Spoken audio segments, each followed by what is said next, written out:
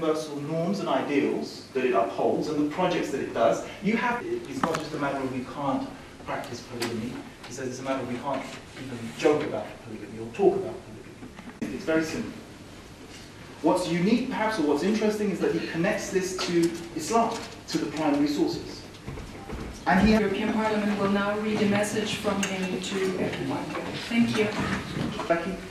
In the 1980s and 1990s, it evolved into a national community of educators, and from the 1990s and 2000 onwards, it became what we call a transnational civil society grassroots movement. Now, Gülen's main...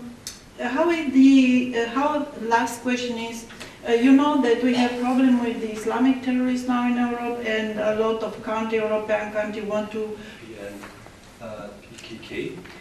There are claims, widespread claims of the AKP government that the Hizmet movement is against a settlement process. On actual crisis of Islam world, or what do you think on the objective of or position of Erdogan? Unfortunately, a dear family friend passed away and I'm attending the funeral in Germany. I thank you. One of the most important topics in the current Turkey Progress Report of the Parliament, of which I am rapporteur for. Publicly iterated, how does this affect your daily life? And secondly, in the post-December 17 corruption charges process, Hizmet has been now declared as being the source of all evil. Hrant is killed by the Hizmet people. The 3 missionaries in Malatya is killed by the Hizmet people. Kobani has been done by How do you explain this?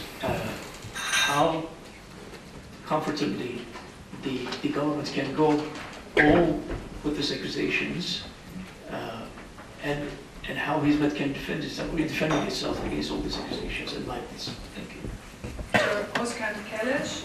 He's chairperson of the Dialogue Society in London. The Dialogue Society. So we will start now with Mr. Kellesh. He will be talking about the Hizmet movement in Europe. We can achieve a coexistence and indeed perhaps a cross-fertilization of those two entities. That my personal condolences are conveyed to him. I'd also like to thank the European Parliament and the organisers and co-organisers of this event. I think it's immensely important, the topic. It is. I can express my view. I have freedom of speech to do so, and there's no problem there. The point about Hizmet on judging an action, not an actor, is to avoid this self-righteous behavior where we go about and we judge people's personal choice of lifestyle. A secretive religious organization, and I'll try to analyze and contextualize this problem, starting with the very brief history of the Republican Turkish history, so that we understand why the movement operates in certain ways and what the Erdogan government is trying to achieve. After the collapse of the Ottoman Empire, which was multi-religious, multi-ethnic, multilingual, around the Gulen movement, especially now, President Erdogan loves to make comments about the Gulen movement, so we're very much looking forward to that. Thank you.